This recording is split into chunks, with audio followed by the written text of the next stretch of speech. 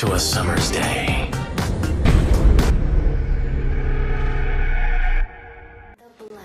Hello everyone and welcome back to the Hero Spotlight. Today I'll be introducing Sinestrea, Blood Moon.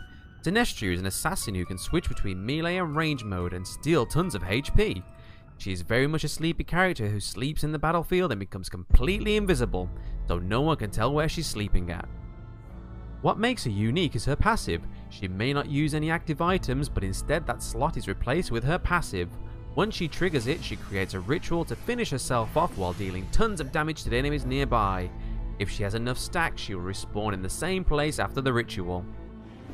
Sinestrea is also a member of the Shadow Hand, along with Elaine and Thorn.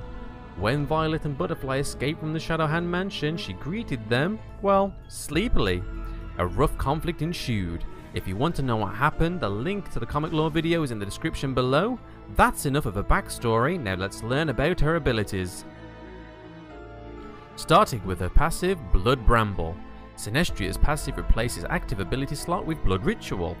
When Blood Ritual is triggered, Sinestrea channels for 3 seconds and dies, causing a massive explosion, dealing physical damage to nearby enemies and stunning them for 1 second.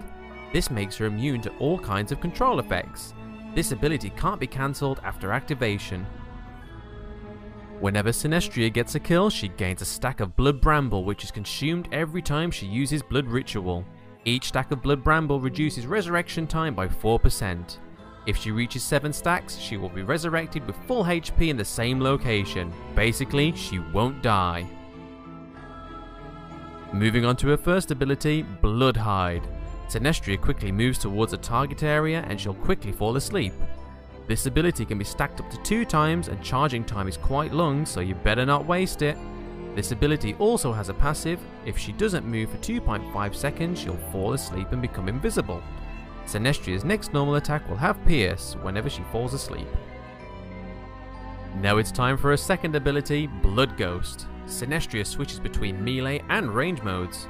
When in melee mode, she will deal additional physical damage equal to 4% of the target's lost HP, absorbing some of the damage as health. This effect is half on non-hero targets. When she's in range mode, she will consume 4% of her current HP and leaving a stack of bloodstain on the target. Range mode will disable lifesteal. When she switches from range to melee, all the bloodstains from all the targets will turn into blood swords and sent to the target point, dealing physical damage to the enemies in their paths, and exploding to deal physical damage again.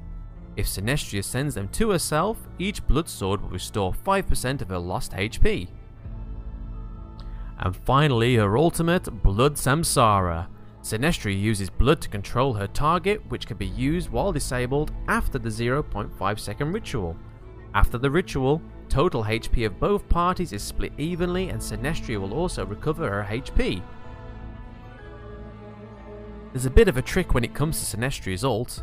As it splits both of your HPs evenly, you should use your ultimate when you're low on HP, rather than when you have more HP than the enemy, because you'll heal the enemy and lose your own HP. Using your ultimate at the wrong time may put you into trouble. Her ultimate also has a passive which increases her movement speed by 30% when her health is below 40%. So, here's 11 things that you should and shouldn't do while playing Sinestrea. 1. Use your invisibility wisely so you can gank anyone, anywhere. 2. Don't use your passive unless it's 7 stacks, or if you're actually in trouble. It's super duper mega important because after using, your stacks disappear. You will only use it once or twice if you're lucky, so you better not waste it. Number 3, quite simple, don't waste your first ability. Number 4, remember you have Pierce as a first normal attack whenever you go to sleep. You can use it and chain it with your first ability to have double Pierce, which can help you chase the enemy. 5, grind HP with your melee mode as you absorb some of your damage as HP. Number 6, stack up your second ability on a creep if possible, so you'll have an option of AoE ready when you join a fight. Number 7, poke your enemies with your range mode while finishing them with your melee. Number 8, turn your volume off. Don't ask why. Number 9, use your stacks on yourself to gain quite a decent HP if you're running low. Number 10, don't ult mages with low HP. Number 11, do ult tanks with high HP. And number 12, that's basically that. You have now mastered Sinestrea and ready to dominate the Antarius battlefield. Even though she looks difficult, Sinestrea is no harder than Elaine. You may need some practice, as stacking a passive all the way up to 7 and switching between ranged and melee isn't easy, but once you get used to them, you will be unstoppable. That's it for today's Spotlight. You can see our build recommendations for Sinestrea on the screen now. Also, if you haven't seen it already, go check out her comic lore video. The link is in the description below. And as always, if you have any feedback, please leave it in the comments below. See you next time.